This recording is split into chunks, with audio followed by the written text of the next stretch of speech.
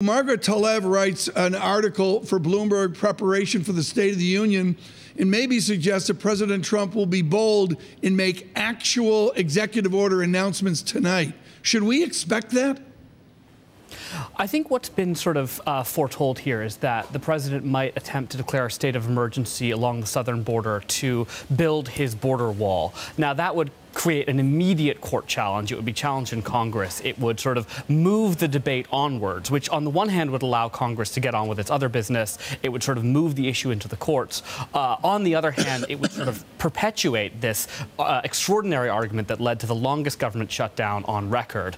I think that's likely. I don't know that it's a guarantee. Yeah. The other thing that we've seen as a sort of a guess is that there'll be some movement towards bipartisanship on prescription drug pricing, on infrastructure spending, on a few other things. We've seen a changed House. It is a House Democratic, as I said in my opening. Do they sit on their hands? I mean, the body language that we're going to see tonight, the pageantry, he's going to come in, the justices, maybe even Ms. Ginsburg, Justice Ginsburg, will be there as ill as she is.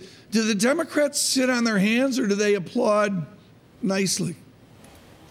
I suspect you see the traditional applause at the beginning of the speech and the end of the speech. There may be one or two, especially in those bipartisan moments where he calls for priorities that the Democrats can agree with. I suspect most of them will applaud there, but he'll probably also do some of his general referring to sort of the chaos and darkness and the hordes of immigrants coming across the border, and I'd be shocked if any Democrats actually applauded that.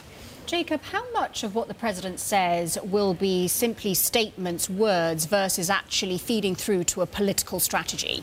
Well, I think a lot of it will be statements and words. We haven't seen a sort of coherent, long-term political strategy. This is a very responsive, very sort of quick-moving White House in a way, but also not one that tends to follow through with long-term strategies. The Office of Legislative Affairs tends to sort of follow from the president's instincts rather than following a main strategy. To the extent that they've made major legislative progress, it's come from the House and Senate. It's come from the sort of the criminal justice agreement over between the Democrats and the Republicans last year, the Republicans-only tax cut bill the year before that. That's been where the momentum has been legislatively.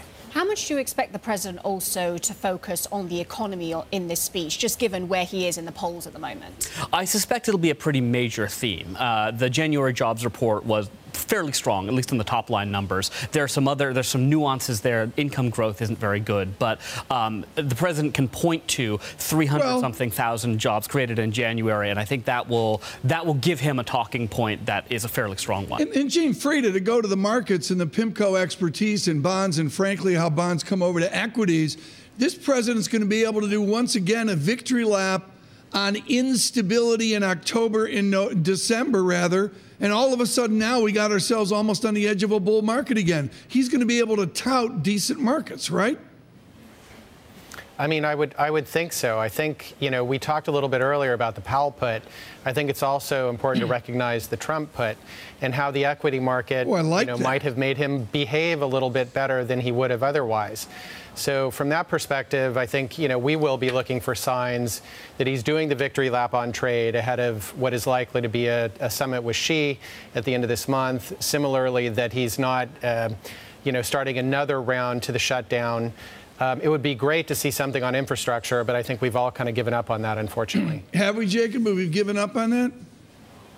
Infrastructure has almost become a joke. The idea that there's sort of Jacob, let me interrupt, okay? You need to go down 59th Street in New York, and then you will officially understand it's a joke.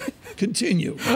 I will grant you that. My point is that the idea of infrastructure being something that this Congress and this president could agree on has become a running joke, because infrastructure week has been something that's been touted by the White House as something that'll happen. We'll agree a big infrastructure package. And in principle, it's something that everyone agrees on. But in the reality of it, in terms of how Trump would prefer to invest in infrastructure with sort of public-private partnerships and how the Democrats would prefer to invest directly in it, I think there's still a lot of daylight between them.